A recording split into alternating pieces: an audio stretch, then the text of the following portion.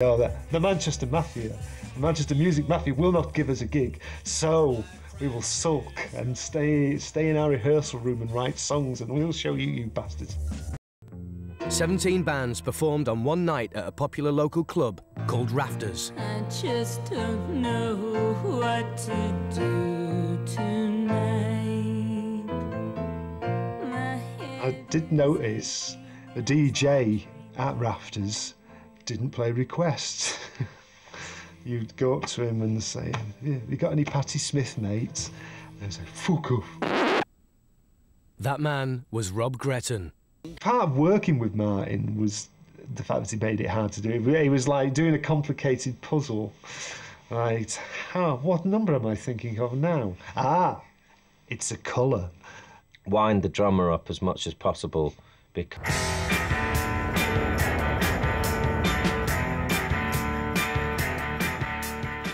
January 1981. Wilson took a certain ratio to New York to record their first album and play some gigs. With them were New Order, a rechristened three-piece Joy Division, scheduled to play a few dates to try out new material. Unfortunately, all their equipment was stolen from an unlocked van. Wilson delivered the news with characteristic optimism. Strange twist to the story, darling. Strange twist to the story. You'll never guess what's happened now. It's wonderful. It's wonderful. About what?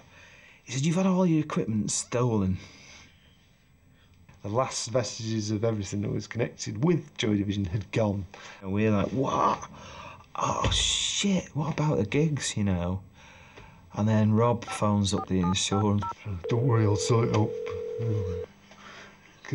Oh, yeah, I used to work in insurance. And he gets on the phone. We've had all our equipment stolen. Where are you? New York. Did you have the van alarmed? No. And we were like... We weren't insured. Fuck. Rob, we've got to do a club.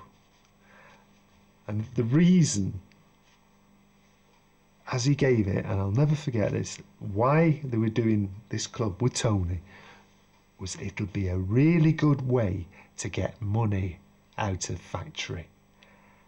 How bloody wrong he was. You're not going to believe this. The building's just come on the market. The building's come on.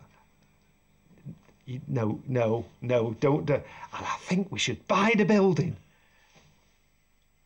No, please, God, no, don't buy it. Andy's at work. I'll take them next door and see what they think. What do you think, Steve? No, don't buy the building. Gillian, don't buy the building. Okay, yeah, all right. Bernard, yeah, it sounds good to me. We're buying the fucking building, then.